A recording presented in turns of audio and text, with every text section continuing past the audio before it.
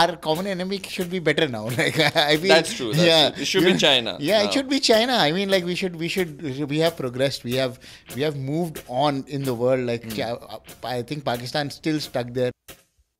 Whenever we used to go out, we used to have this little inferiority complex. Yeah. Whenever we used to put on an accent, like how Junior NTR was putting on a little bit of a fake accent. I think he did pretty well. He did well, but it's a little bit too obvious that it was fake. But where does it stem from? It stems from the fact you won't see an American coming here and putting on an Indian accent and talking to reporters. He's proud of his accent. He's proud of who he is. He's proud of his skin. 2024 is a walkover. Yeah, anyone who's there is nobody else. Rahul Gandhi walking all over India is going to change any votes. In fact, they'll lose more votes. When you look at Rahul Gandhi, I mean, for any leftist, you're like, "Kaun aa gaya bhai?" I mean, like, thanda feeling is there.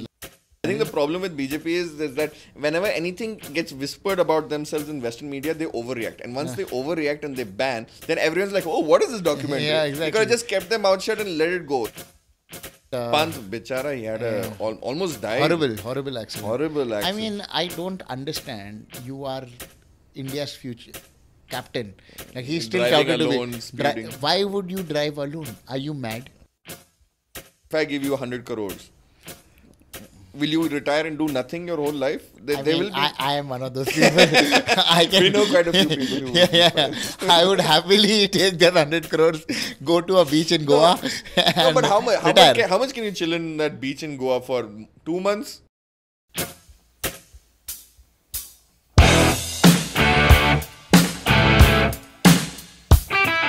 Shiraz, welcome back. It's been a while since we had our favorite solo episode. Happy New Year. Happy New Year. Yes. A lot has happened since the last time we sat down like this. So much to catch up on also. What's been happening cricket-wise, geopolitics-wise as well, current affair-wise. Oh, lots and lots of stuff. So, one of the big bombshells actually has been what's happening to Pakistan, our neighboring country right now is crazy. Their economy, their forex reserves are down to like 3 billion. Yeah. They have only 2 weeks worth of imports left. Yeah. And it's a big deal for them. And their prime minister went on the news and actually said, we've learnt our lesson from all the wars against India. But again, the same problem is, I think Pakistan is one of these countries which has their ego before any actual practicality. So, I don't know. Let's see. A lot of possibilities are there. Pakistan might even break up into a couple of nations as well. They're fighting with the Taliban. See, Pakistan has always been unstable. They've been supported. They are proxies to the US and China always. Everybody knows this. Yeah. But I feel that as Indians, we should now stop caring about Pakistan because it's like you're still worried about that 8th grader guy who you were in 8th grade with. It's the best way to unite a country is to have a common enemy. True. Yeah. But like our common enemy should be better now. Like I feel. That's true. It should be China. Yeah, it should be China. I mean, like we have progressed. We have moved on in the world. Like I think Pakistan still stuck there. Like about coming back to my point, I was like, we are running our own businesses, but we are still worried about that 8th grade bully that we had in school. Like so I think we've left that bully behind. That bully has done nothing in its life, and it's not going to achieve anything. We must move on and find who is actually challenging us right now. Who's China? Like they are an actual superpower who are fighting with us on the borders. Yeah. And we are facing a lot of issues, but now I believe that India is in that space where we should not be worried about small things. We have to worry about the big thing. And we are in the big leagues now. India actually has been doing pretty well for itself. Yes. Financially, economically, our reserves are in the 550 billion sort of a range in that way. Our economy is going very well. Our infrastructure is now, finally people are seeing now that infrastructure is developing. Airports are springing up left, right, center. Road connections are good. It just shows that you just need a person with a good vision and it has to be implemented. Yes, that was the main I thing. think that was one of my main reasons why I was a big fan of Modi. Not of his whole ideological factors. It was like the fact that I see that this guy has a roadmap, a plan. But of course, the main problem is the religion factor, and it sells very well on media. Thus, that's how he gets painted, and all his followers get painted as racist. No, it's not about racism or this thing. The problem is that there is. That's the rhetoric to win the election. Like for him, he wants to win elections without he wants to win the election without the Muslim vote. Let's be realistic about it. And he's If he proud gets of it. he's He's fine proud with of that it. as well. Yeah, he's proud of it, and he wants to do it in that way. And that is his way of doing. I mean, uniting his vote bank to vote for him completely. Because if he does not do that, I feel that like if his vote bank splits a little bit also, then he will not be able to make it. So for him, he has to play that rhetoric. And saying that, I also believe that he is not the kind of person who has let the country down. We have been on the up and up. Yeah, we have been on the up and up. And In terms of business, in terms of everything else, we have been on the up and up. I think, of course, not all credit should go to the government. Of course, it has been the Indian consumer and the Indian businessman who is now slowly thinking out of the box as well. It's not that. I think we have now our per capita income and the spending power of like the middle class maybe 10 years ago was very much lesser compared to what the average income of the middle class is currently now. So it is not the higher 1% or the 5% of the society that's going to spend the money that's going to affect the country. It is the 50% of the middle class society who's going to spend and affect the country. Like, you know what's happening? Yeah. We throughout. You always had this apologistic. We used to apologize for being Indians in our set. Whenever we used to go out, we used to have this little inferiority complex. Yeah. Whenever we used to put on an accent, like how Junior NTR was putting on a little bit of a fake accent. I think he did pretty well. He did well, but it's a little bit too obvious that it was fake. But where does it stem from? It stems from the fact you won't see an American coming here and putting on an Indian accent and talking to reporters. He's proud of his accent. Yeah, He's proud of who he is. He's proud of his skin. No True, problem. but like if you are speaking Hindi, maybe he would try to wonder. I mean, like if a person comes down and he's speaking in Hindi to an American guy comes down and he's like, "Tumne kya kiya hai," you know, and you're like, "What the fuck is this guy saying?" I mean, let's be realistic. That is not the right accent. But he would also long to speak in Hindi, like how not a lot of people want to do that. But I think that is changing about India. Yeah. We have a lot of opportunity here, and I believe that is. So that's being my point. Yeah. Before we were always like, let's be a call center for America's action. Now everyone is seeing it as India is the main market. Let's everyone try and source the Indian market because that customer is more sexy than the American consumer now. I believe that's not entirely correct. That we are to completely have to gain credit from this. It is also that China has become too big for his boots. And America and the European countries, everybody else, don't want to make China even bigger. You know, so... And China had a very bad COVID. Apparently 80% of its population has got infected. And they are actually in that place in their lives where they are challenging the US for the #1 spot in the world. They are very, I mean... You can't become #1 if you're hated by most of the world. You cannot become #1, but they are kind of on their face currently, and they are doing that. So therefore, I believe that that's also a byproduct of where India has suddenly, become the apple of everyone's eye. Yeah. Because it was for 40 years, it was China. No one even looked at us. Yeah. But now that China is becoming too big for his boots, and the West realizes capitalism back then. Also, the West realizes now that, oh my God, they have created a monster that is not going to go away that easily. So they are actually trying to create another monster in India which can take on China as well. Yeah, like just recently there was this BBC documentary of talking about the 2002 Gujarat riots and Modi, and I think they've just made the whole thing very about it. Modi was the main person who led the riots, and it got banned in India recently. This documentary. I have not seen the documentary. So you have to get it on torrents or something like that. You can't see it normally. Yeah, you can't see it normally. I think the problem with BJP is that whenever anything gets whispered about themselves in Western media, they overreact, and once they overreact and they ban, then everyone's like, "Oh, what is this documentary?" Yeah, exactly. You could have just kept their mouth shut and let it go. There've been so many documentaries about Obama or British Prime Nobody Minister. cares about No one cares. Yeah, Donald Trump. But the second you react and ban, that means like, why are you banning? Yeah, why are you banning? And then a lot more people are going to see that, and it's not good for you. Yeah, exactly. You can't, in today's day and age, you can't ban anything. Yeah. Anything can just even spread. If you do ban it, like, it's you impossible. It'll spread. There's torrents. There's so many different ways of media can be spread. You have, like, for example, porn. They try to ban porn. Then they realize 70% of the internet is porn. Yeah. You can't ban it. No, I guess like, my issue is this as well. Like, when we actually try to ban stuff, and that kind of brings out a very undemocratic slash, dictator vibe. Yeah. So that's kind of the, because if you see anybody in the West, you can make any documentary about anybody, and it will be aired and it will be shared, and everything will go on. Market will decide if The it's market will decide if it's good or no, and that's the beauty of the West, I feel. But now, I mean, like, if a China were, if a documentary was made about Xi Jinping, that would never see the light of Of day course. in China, or any other, like, if you went to the Arab world also. Yeah. If a documentary was made for Mohammed bin Salman, Oh, yeah. it would not see the light of day in Saudi Arabia. And I think it's also because how much do you trust your citizen? If your citizen is smart and he's understandable, that, oh, there's a certain bias to it, I'm not going to believe someone. But a lot of people, they just see a single video and say, oh, this is the truth. It's on video. It's on so and so. BBC is showing it, so it must be true.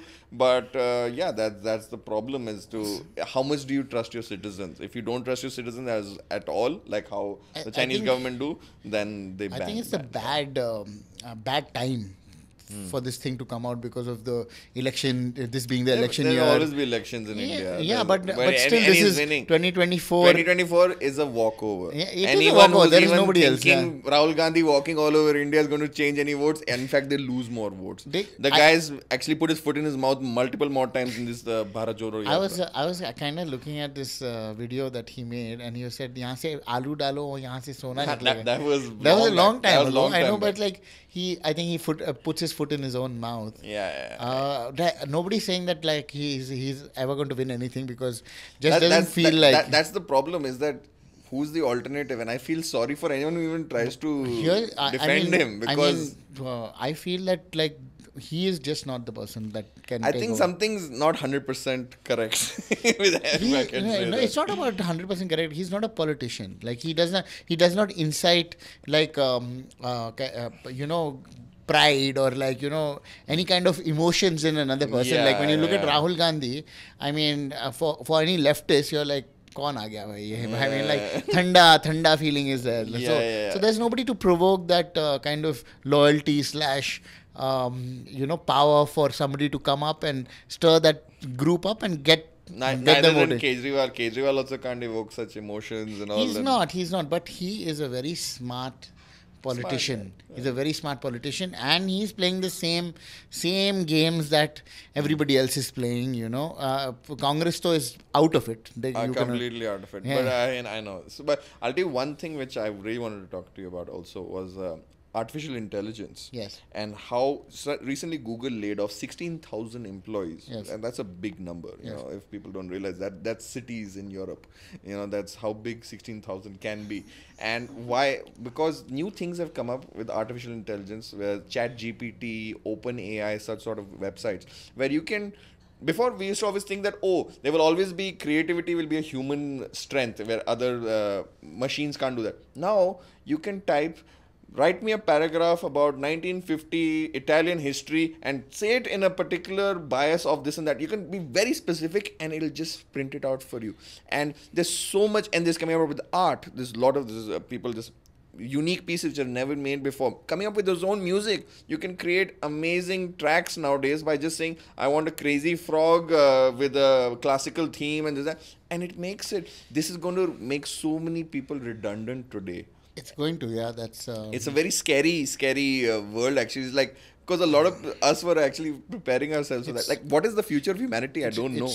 It's never going to make humanity redundant, because I mean, not currently where we are, it can't, because we only have to ask the question and we have the requirement. So therefore the requirement is provided.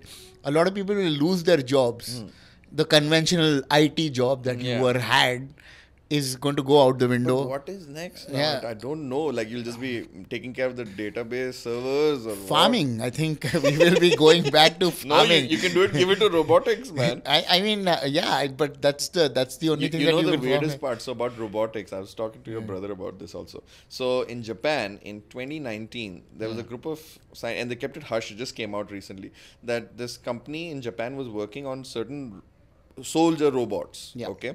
and two of them got defunct and turned on the scientists. One of them killed 29 Japanese scientists.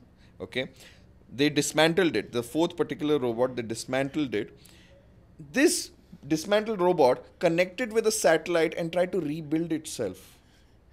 If you, it's crazy. Welcome to Skynet, right? Yeah, it's proper Terminator stuff. I'm like, my God, what is possible now? It's very scary. And also like we Elon Musk himself says, you have no idea.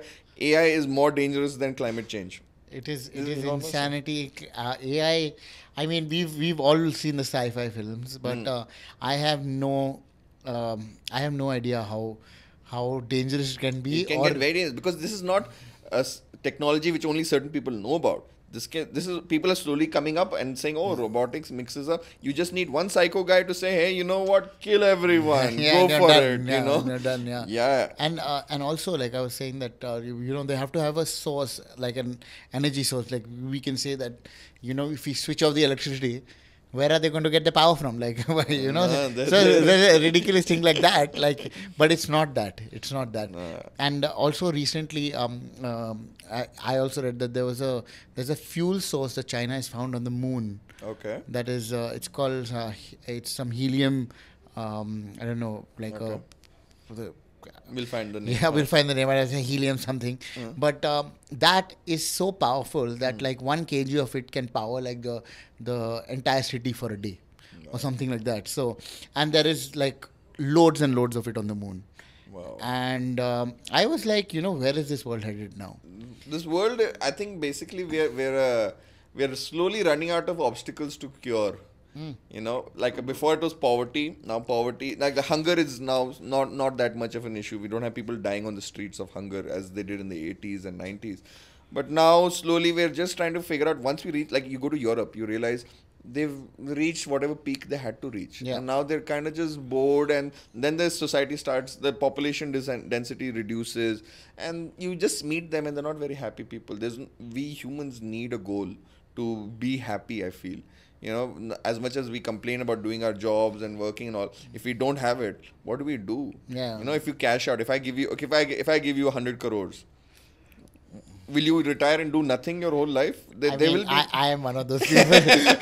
We know quite a few people who yeah. I would happily take that 100 crores, go to a beach in Goa. No, but how much can you chill in that beach in Goa for 2 months? 3 months? Why not? I can build a little life there. No, but the problem is, see, I had this problem. Like when you eat certain food and it's like, let's say you had a great burger, the best burger ever. Yeah. Now, any other burger you have after that is like, it's okay. Yeah, but it's not that. It's not that, yeah, obviously. And then you can't, then you go into a little bit of a depression because you've seen the best. Like True. Dan Bilzerian, for example, he's been with the most attractive, beautiful women all around the world. But he's reached a stage where he's just like, it's all the same. It is all the same, but see, the thing is that it's all made up in your head, right? Like you choose. After that, tomorrow, like if you had to, we still live a monotonous life only. We still do the same thing over and over again in this place. Now, if you were financially secure, that would just make your life not easier but more difficult. Yes, but that is up to you. What you choose to do with it. Again, I think when you get rich, then everyone in the society looks at you like, oh, well, now you have to give it back to society. I mean, I want to leave society, go to Bali, live in another kind of society who doesn't expect things from me. No, but Aldi, when you meet, we have a lot of friends who are pretty well off, but when you see their lives, you realize they're not very happy. Because we always think wealth will cure it all. No, but it doesn't. No, but see, wealth... it makes it worse, actually. The problem is wealth doesn't cure it all, because see, if you and me today, you were given 100 crores and I was given 100 crores. Okay, I would be one person. I'm a little different like that. I would want to, now I'll be like, now I'm done. Chalo chalte hain. But maybe you would want to outdo the other person who has 100 crores. To taking this 100 crores and trying to outdo it, now I want 200 crores. And now I want 400 crores. Out of 400 crores become 1,000 crores. People with egos who kind of go for that rat race. Because that rat race is what depresses you and kills you and ruins your health. It is you. And you want that rat race. If you can happily be... Like the Ambanis, for example. They have all the money in the world, Yeah. but you see, like the kid and all who just recently got Anant Ambani, who got engaged recently, and you see that he was thin, and then suddenly he's again obese again. So, and I'm sure he must not be in a happy frame of mind going through that physically. No, So, not at all. I mean, you may have all the money, and health is, of course, everything. Like all the money in the world can't do anything for you. But coming back to the point that they don't want to. Once you get used to that being number one or number two, I am the best, and it's tough to go back from there. I think the problem is you meet a lot of people around you suddenly who want to be your friend, and Yeah. you can sense it that this is fake. Yeah, this is You fake, want exactly. something from me. Yeah, You're not exactly. you don't like me. For Yeah, me. you don't like- You want this Rolls Royce. You want this Bali vacation Yeah, from me. You just exactly. want go on my coattails. Yeah, That's a exactly. terrible feeling actually for Yeah, them. Yeah. exactly, and you know that people are like the day it finishes. It's I mean, Oh, they leave. They leave. They very leave fast, immediately. Like very fast. before anybody, all of them will scatter. There'll be a few, one or two or five people who will be Yeah. there with you, who will take care of you, whatever to be going through that process. Yeah. So what I feel is that, like, if you really want to be in the rat race, then you must continue your life and remember that, like, you are in the rat race and this is what you want to do. Yeah, I think the less serious you take life, the more happier. you Yeah, will be. exactly. Take it Yeah. less serious. Everybody is.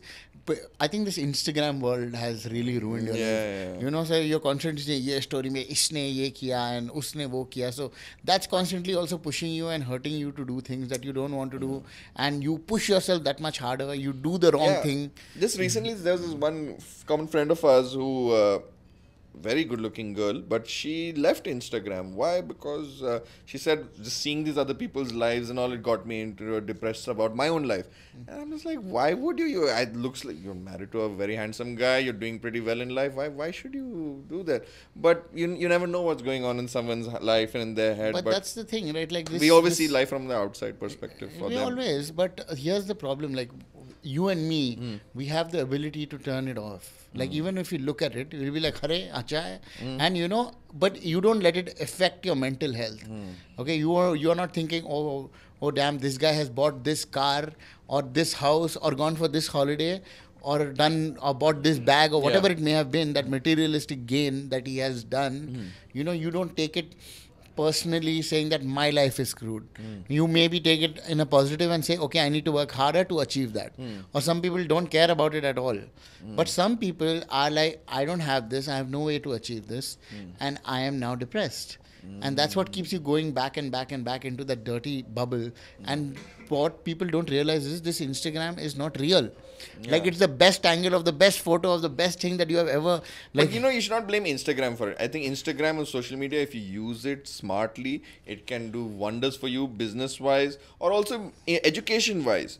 But if you are just consuming it and seeing the glass half empty, then anything can affect exactly you. what I mean. Anything can affect you. Yeah. Then yeah. But it is an easy medium, na. So what can you do?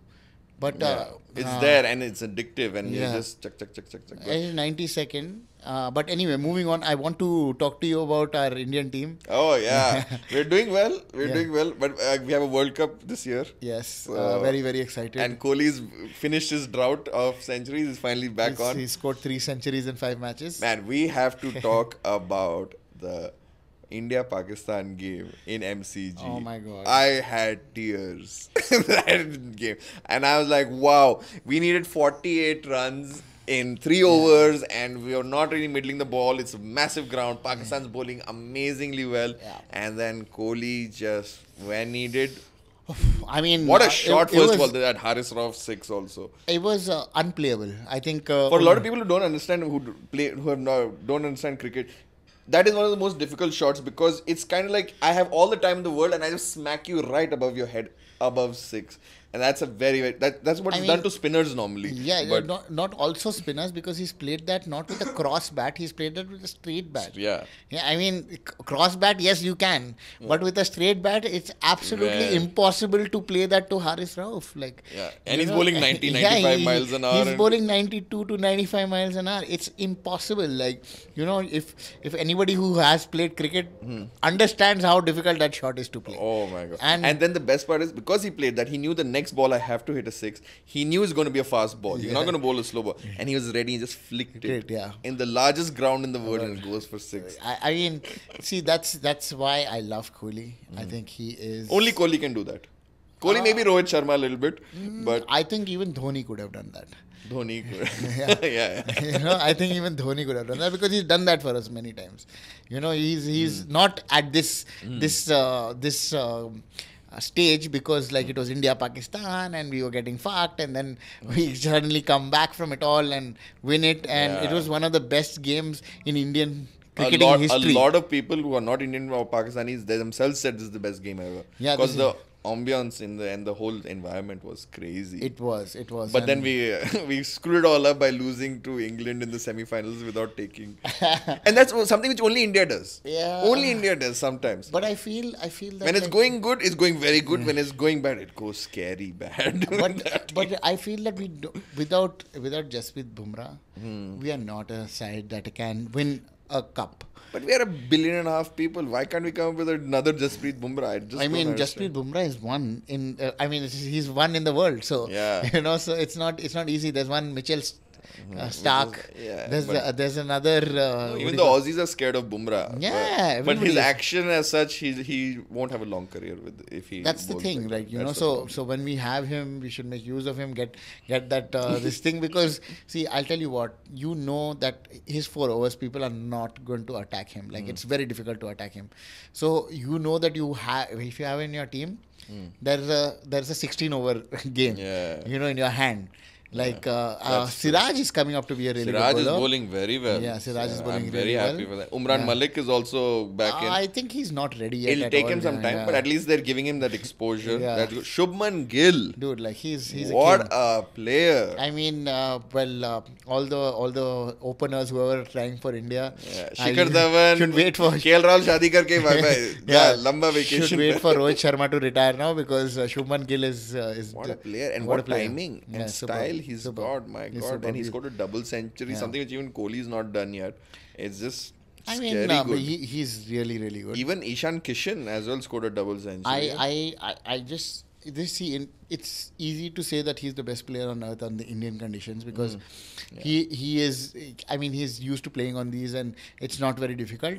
But when he scores run in England, South Africa, and Australia he has, but so has Rishab Pant. But Pant, bichara, he had almost died. Horrible accident. I mean, I don't understand. You are India's future captain. Like he's still driving alone, speeding. Why would you drive alone? Are you mad? And he apparently fell asleep. Exactly. Which is very dangerous. I myself, I have fallen asleep quite a few times, and it's very scary. It's worse than drunk driving. It is so stupid that, like, somebody who has his whole career in front of him makes such a stupid mistake. Like, and that to whoever who's around him, managing him, should never let these guys make this decision. Okay, fine, he wants to go and impress a girl driving a car for a small spin. That's okay. I mean, like, please drive your cars. But when you're going for a 300 kilometer, 400 kilometer drive, please take a driver, boss, and go to sleep. Like, you need to be rested. You need to work hard. When you have that opportunity, you must take it. If we had autonomous cars, that wouldn't have been a problem. I mean, then that would include AI. I'll take us drivers off the bridge. So, I mean, it's a double-edged sword, That is true. But Rishab Pant, because we need this guy. He is something very different. His mindset is so different. I hope he recovers. He will. I mean, like, I hear that there is no kind of internal injuries to his ligaments and his bones. Thank God. How the hell? Yeah, what car? He was in an AMG. He was in a GLE AMG. Yeah. Hallelujah. Hey, so our generator kicked on. Yeah, generator kicked on. And But I'll tell you one thing which I hope happens. I hope this World Cup, which should be the end of ODIs, and we should change the rules. No more 50 overs, make it 40 overs. No one has the time to watch 50 overs. It's so long. It's so long. We got used to T20s, and we think that's how cricket should be. I mean, I don't want them to ever give up tests. Don't get me wrong. Tests, though, of course not. We should never. But ODIs is just kind of seeming like the ugly triplet. It's like, no one, like, we always say, oh, you're watching the game? Like, hey, it's a ODI. I'm not going to go watch it. I had like really good tickets to go to the India-New Zealand game. but I just could not find 12 hours in a day. Like, Yeah. I could not skip work and go and like sit in the stadium for 12 hours. And apparently they didn't allow you to take a water bottle inside, and then they were not even giving water inside. So there were people who were there for 12 hours without water. They were chanting, "We want water." Can you imagine, like Hyderabad? Like sometimes we have Should we thank our BCA, HCA president? Yes, we must. We must. He's really. But yeah, this is a very interesting year, cricket-wise, and also current affairs-wise as well. So yeah, looking forward to many more important landmarks coming. Us talking about it, us getting more guests as well. I think we had a smashing episode just now with Raghuram from Roadies, and we hope to bring a lot more this year. yeah, and encourage podcasting culture. I'm having a blast, and you So are. am I. I mean, what we would want is like some support, and so for us to kind of get inspired and make some more content for you guys, right? Will do.